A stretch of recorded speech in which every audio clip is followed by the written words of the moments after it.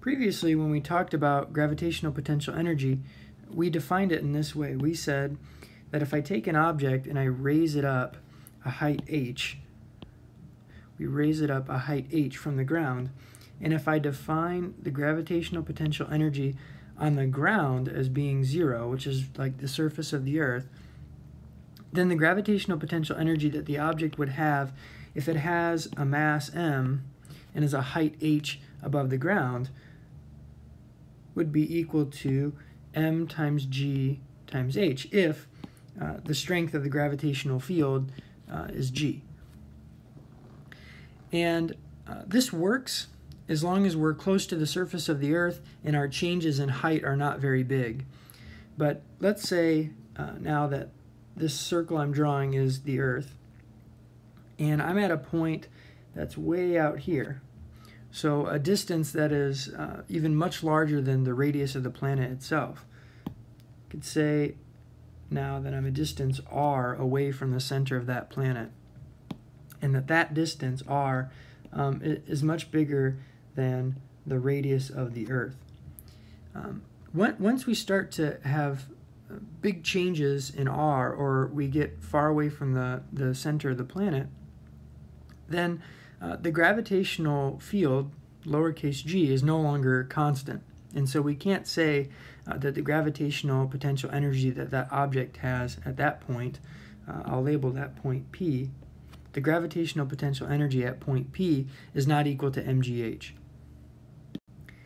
And while the way we'll have to define the gravitational potential energy for cases like at point P or further away is a little bit tough, I'm going to show a few of the steps that will help us understand why we have the equation that we will have for gravitational potential energy in these cases.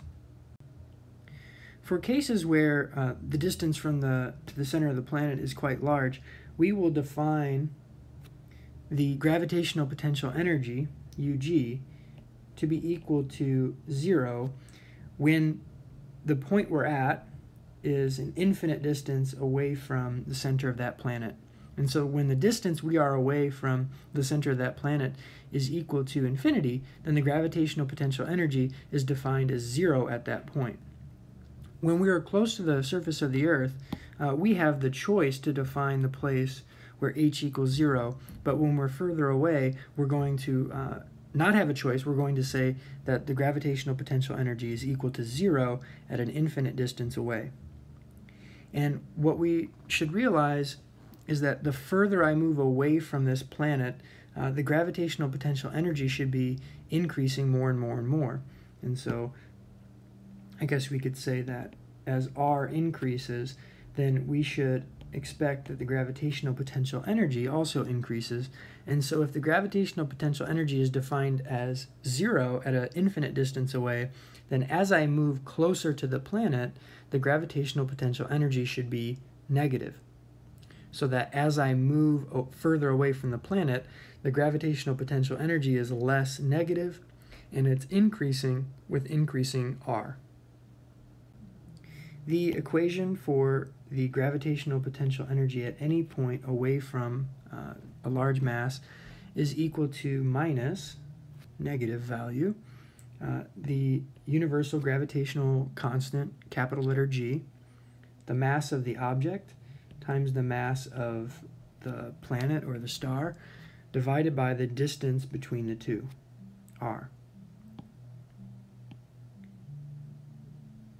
And so what we find is that the gravitational potential energy, in this case, is proportional to 1 over r. The last thing that I would like to do is to make a graph of gravitational potential energy versus distance away from some object. If we were to graph this 1 over r function on these axes, then we would find that the graph looks something like this. And let's say that if we moved an object between 2 points, points A and B, and those 2 points, A and B, are a distance h apart. So the distance between points A and B is h.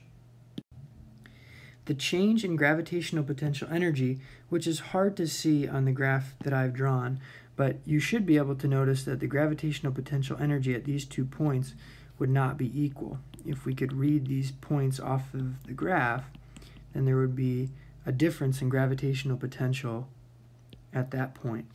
And that difference in gravitational potential energy is not equal to mgh if points A and B are far apart and we're not near the surface of the Earth. The change in gravitational potential energy would not be equal to mgh. We would have to use the expression that we have here, minus g times m divided by r, to find that difference in gravitational potential energy. Another feature of the graph that I would like to point out is that as r increases more and more and more, we would be getting closer and closer to the place where the gravitational potential energy increases, but you should expect the graph to be asymptotic because we can never get to the place where UG equals 0, but we can get very close. This might feel kind of weird to define the gravitational potential energy as being negative and thinking of this as maybe some kind of negative energy, but really only changes in gravitational potential energy are what's important, and that as I move further away from an object, the gravitational potential energy should be increasing.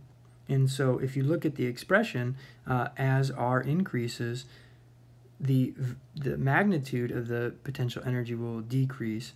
But since it's negative, and we have a number that is less negative, we're moving closer to 0, and so the gravitational potential energy is increasing.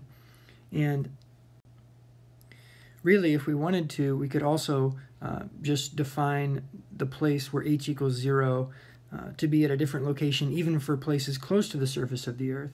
And so, for example, in the picture that I've drawn on the left, if I were to define the gravitational potential energy, let's say at this height way up here as being the place where h is equal to 0, then the gravitational potential energy that that object has, that yellow dot has, at the location where I've drawn it, would already be a negative gravitational potential energy.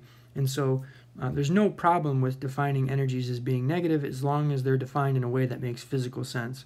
And here, what that means for us is as we move further away from an object, the gravitational potential energy should increase, and using either definition, we have that condition met. But now we have expressions that can help us understand a problem regardless of how far away we are from a planet, even for cases where the gravitational acceleration might be changing on the scales that we're understanding the problem at.